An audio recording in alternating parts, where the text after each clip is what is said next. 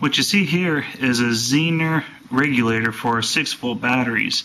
It's a very simple device. It has a Zener diode, which is inside of the little clasp right here, which is tied to a light bulb and a resistor. You can see on the other side. The Zener diode acts like a cup that's spilling water. Eventually the cup fills up so much it starts spilling over the end. You're not getting the full volume, but you get a little bit of a spillover. So what that's actually doing is when the batteries get to a certain charge level, the excess overflows through the light bulb and the resistor, burning it off as heat.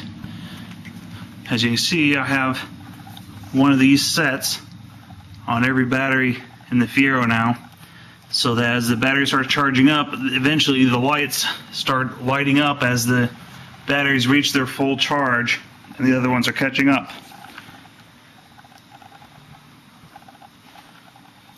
These are to help burn off the excess, so it's not an efficient way of using it, but it burns off the excess energy so that the rest of the batteries can catch up and be at a full balanced pack. But a very simple device. If the camera will focus here. The reason I got two is so I can burn twice as much energy off. But it's just each line is its own line. That's why there's two lines here. But each end has that Zener regulator at the ends, connected to the terminals. It acts as a heat sink on the actual battery ends. It actually has a heat dissipator for the Zener and the light in the resistor, because they actually warm up a little bit from the burn off. But that's the newest addition to the batteries, Zener regulator.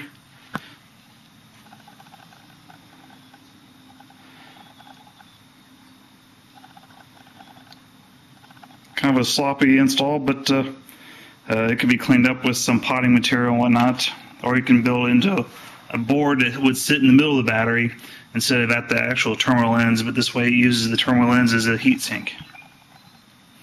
And that's the review of the Zener regulator.